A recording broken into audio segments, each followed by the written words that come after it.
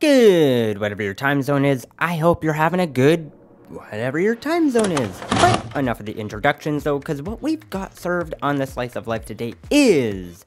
I came to the realization recently with the whole Trump rally situation, which I will now dub as Missed Trump 2024 or MT24, and the reason for not saying what it was for the people on Rumble is because I'm on YouTube as well.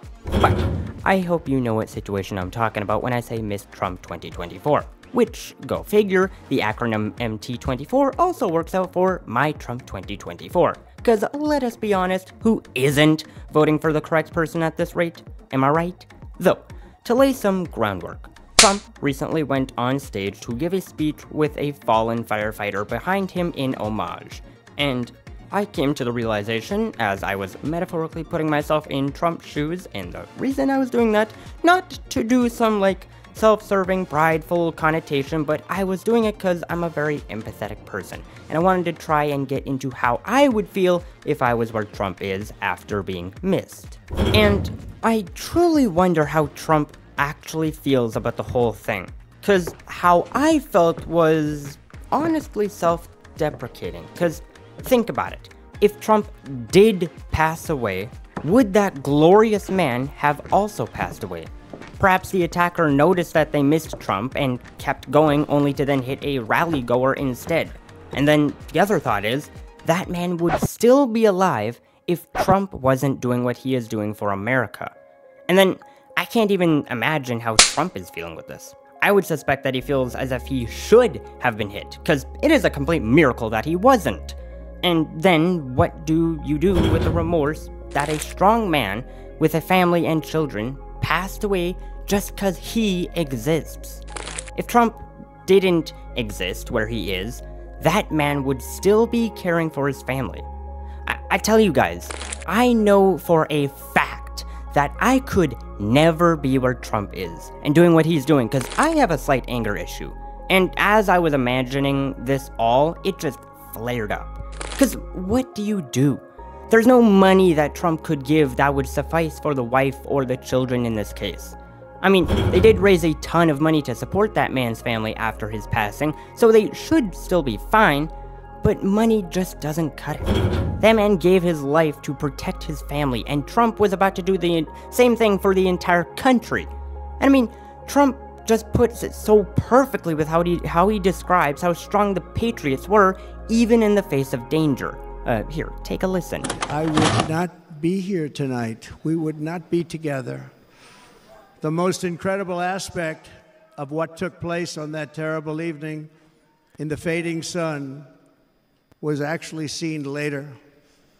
In almost all cases, as you probably know, and when even a single bullet is fired, just a single bullet, and we had many bullets that were being fired, crowds run for the exits or stampede, but not in this case. It's very unusual.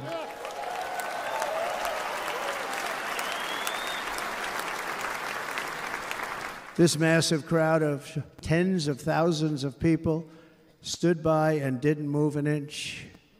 In fact, many of them bravely but automatically stood up looking for where the sniper would be. They knew immediately it was a sniper.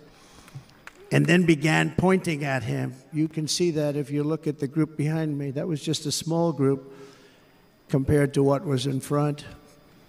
Nobody ran, and by not stampeding, many lives were saved. So, even in the face of danger, the strong warriors that the Patriots are just stood there and even helped if possible. It was a great amount of power that the Patriots has shown by doing that, and more importantly, it was a great amount of selflessness that had happened with that father. And utterly tragic that his selflessness came to fruition. Not tragic in the sense that his family was saved, but tragic that it came down to that. And there's quite literally no words or actions that could ever equate for the injustice that this was.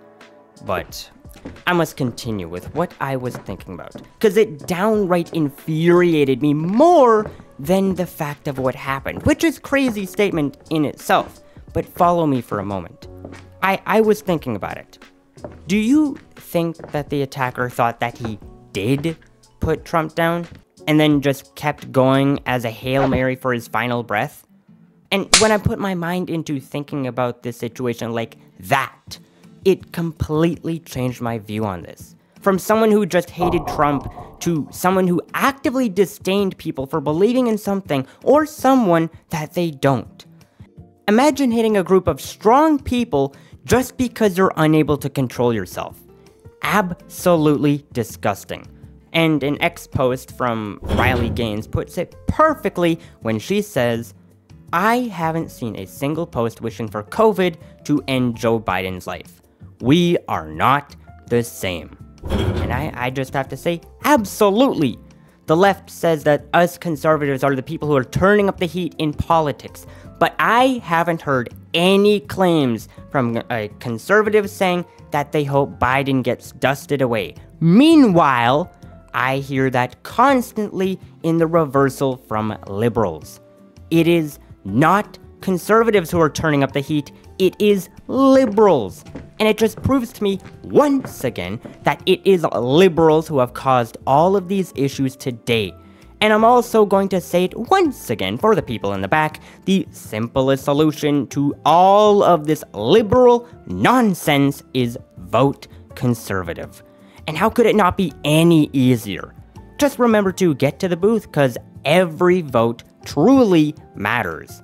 And at the very least, by doing so, you'll be helping in making America great again. And if you agree with that, then hit that like button. And if you want to listen to more daily news, then hit that subscribe button to join an independent conservative piece of YouTube media that talks about stuff going on all over North America. Either way though, I hope to see you. Whoops, messed up in the script because there ain't gonna be tomorrow because I'm busy with stuff. I'll see you on Monday. But until then, have a good one.